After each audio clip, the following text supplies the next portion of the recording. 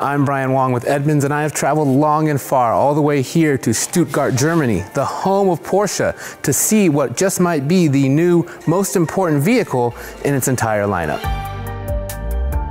This is the 2024 Macan EV, and this is Porsche's second EV, its follow-up to the Taycan. But while that vehicle was sort of a niche sports sedan, the Macan EV has much larger aims. The Macan EV exists as a supplement to what is already one of the two best-selling vehicles in Porsche's entire lineup, which makes it a very important vehicle for the automaker and arguably the EV that probably should have come first. Now for this video, we're going to refer to this vehicle as the Macan EV, not to get you confused, but to Porsche, this is just going to be the Macan. So actually the trim levels that are available for the Macan EV are not going to be available on the gas version. So the Macan EV is going to be available as the Macan 4 and the Macan Turbo, and Macan fans will know those are two trims that are actually missing from the gas lineup. But again, today, just to not confuse anyone, Macan EV. This actually debuts the new premium platform electric that Porsche is going to share with Audi. So it is basically a purpose-built EV platform, entirely different from what you're going to find underneath the gas Macan, enough so that you're basically going to have to consider this an entirely different vehicle. It's also longer and wider than the existing Macan and comes with slightly different styling. It's got a bit more of a coupe-like profile than the Macan, but being on an electric platform also means you get some interior space benefits that we're going to cover later. If these two don't look all that different than the regular Macan, that's on purpose. Porsche doesn't want to deviate too much from the formula that's made the entry-level SUV such a strong seller, so the styling for the electric version is going to stay in the family. Even the gas version's side blades still make an appearance here, though much other work has been done to make the Macan EV more aerodynamic. There's a fully sealed underbody, active cooling shutters up front, and a deployable rear spoiler with a few different settings. That all helps to give the Macan EV a slippery coefficient of drag of just 0.25, which beats both the Mercedes-Benz EQE SUV and the Genesis GV60. Both of these vehicles are going to come with standard all-wheel drive via dual electric motors, and of course the Macan Turbo is going to be a lot more powerful than the Macan 4. The Macan 4 is going to make 382 horsepower, while the Macan Turbo makes 577 horsepower.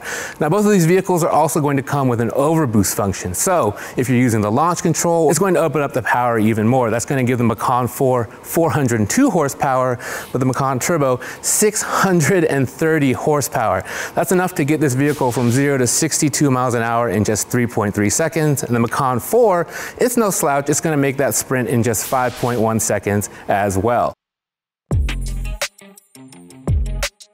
For the US, this vehicle is also going to come standard with the air suspension, so you'll have different suspension levels, and Porsche active suspension management with 2-valve dampers like you'll find in the new Cayenne as well.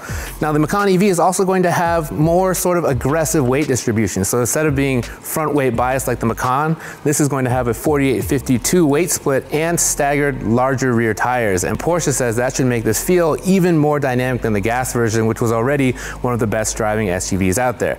Now, as you know, a couple weeks ago, we actually got to drive the Macan EV, and we're not actually allowed to tell you driving impressions about the car yet, but if I was able to, I would probably say something like, and that's pretty much all I have to say about that. One other thing the Macan EV has that the Macan doesn't is this active spoiler. So the spoiler actually comes in a few different positions. This one right here is sort of the very low drag position. So if you're at the highway and you're cruising speeds and things like that, it's going to kind of sit in this setting. It's going to lower the drag of the vehicle, make it more aerodynamically efficient. But if you put the vehicle into Sport Plus, this is actually going to pop up a little bit more to give you more downforce over the rear. Just another way that Porsche really wants to emphasize performance in this EV in a market where a lot of the EVs kind of aren't that fun to drive. The Macan EV is also going to offer rear wheel steering with about 5 degrees of turning, and what that does is it shrinks the turning radius for the vehicle, but it also works in concert with the front wheels at highway speeds, so you can do things like change lanes even smoother than you could before. Both the Macan 4 and the Turbo are going to come with a 100 kilowatt hour battery pack, and that's slightly larger than the 93 kilowatt hour battery pack you're going to get with the Taycan. Now for range, we have the European figures for these vehicles, but they're not really applicable to the US market. And if you will remember, a couple of weeks ago, we got to drive the Macan EV actually on a range test along with Porsche's engineers. And in the turbo, I got 305 miles of range on mostly highway driving. Again, these are figures that we're going to have to test on our own when we finally get the Macan EV in later, but we're generally pretty positive about how these vehicles will do on our test. Both of these vehicles will be able to fast charge at speeds of up to 270 kilowatts, which means that they should be able to go from 10% to 80% battery in about 21 minutes. That's a figure that we're eager to test and see where this vehicle lands on our new Edmunds charging leaderboard, which you can check out via the link in the description. Inside, you're going to get a lot of learnings from the Taycan sort of in the dashboard, but from a space perspective, the Macan EV feels a lot roomier. That starts with where you actually sit. So the hip point in this vehicle has dropped down quite a bit, and that means you feel like you have a lot more air room, but then also the center console here is slimmer as well. They sort of changed the orientation of the cup holders from the regular Macan, and the control scheme is much simpler, which we do like, and you have these physical controls as well for the climate.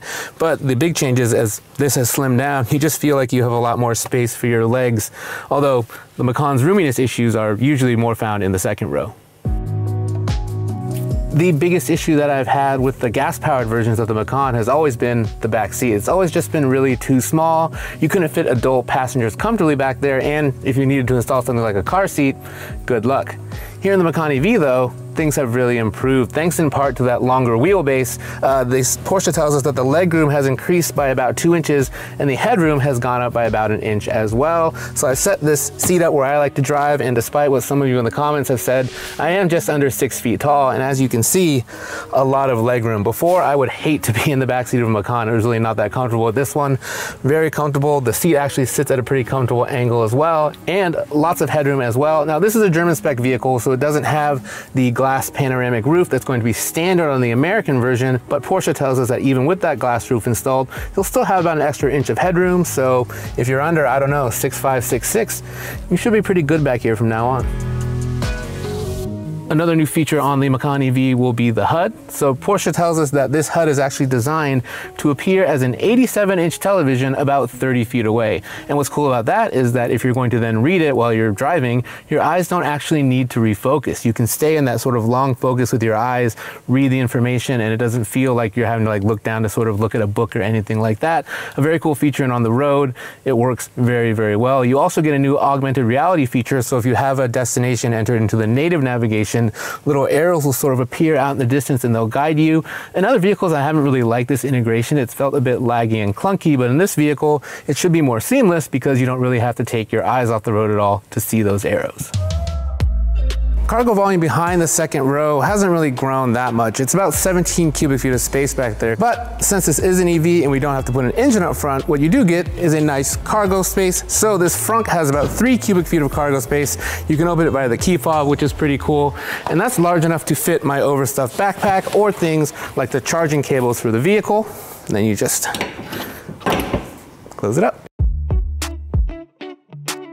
After getting to test out the Macan EV's range in Southern California and getting to see these more production-ready examples here in Germany, I find myself more excited for this vehicle than ever before. And that's in part because Porsche is one of the few companies that makes an EV that actually feels like it's pretty fun to drive. The Taycan drives like a Porsche, just electrified, and if they can do the same thing with this Macan EV, which again, I can neither confirm or deny, then this might end up being a very successful vehicle. Another important factor in the Macan EV's success will be its price tag, which we didn't find out officially until I got back to the States. Over there, I only got a glimpse at the European pricing, and that was a rather large figure that gave me pause. But it turns out that in these United States, it's going to be a lot more affordable, with the Macan 4 starting at just a little more than the S trim level of the gas version. And as a cherry on top, we get even more standard equipment than the Europeans, including a panoramic glass roof and air suspension. Turbo models will obviously cost a lot more, but still, that's way less than you'd pay for a Taycan Turbo, which starts at over $160,000. By the time you're watching this video, ordering for the Macan EV should be open, though Porsche tells us that deliveries for this vehicle in the US won't start until summer of 2024. Closer to then, we'll actually get behind the wheel and finally share those impressions with you, and hopefully not long after that, we'll get to put the vehicle on the Edmunds EV range test to find out what its real world range actually is. Two tasks that I hope I get to sign up for.